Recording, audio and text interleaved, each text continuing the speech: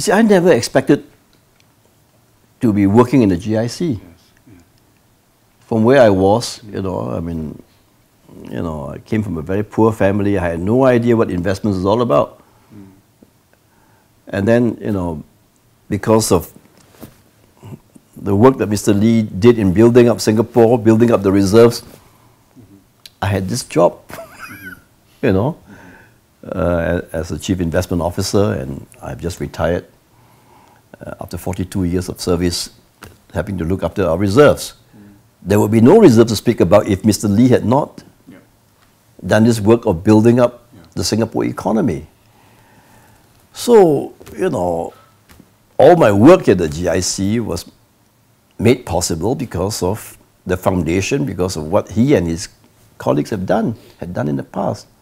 Not only grow the economy, but building up the reserves. So, it's for me, it's like a dream come true, right?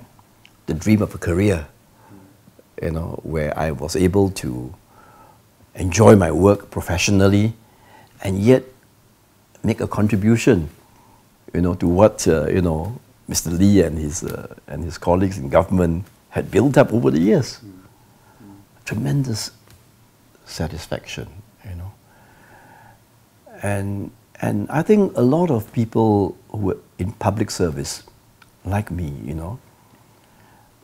I think we went into public service and then we were happy and proud and inspired to be in public service because Mr. Lee set the finest example.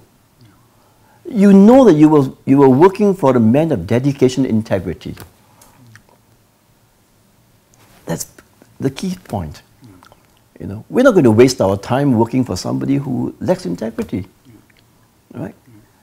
And at the same time, as I shared with you, he set a very high standard in terms of what we want to achieve.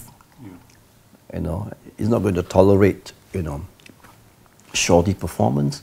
He's a very demanding taskmaster, but somebody who is also willing to learn and able to explain to you why he disagrees with you, and then helping you, as he did with me, to craft, maybe a better solution to a problem.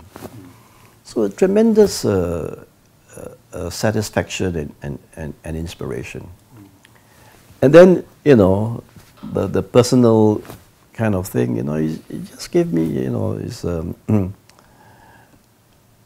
to see, in his frailty, such tenderness and really a person of compassion, And in a way, I think,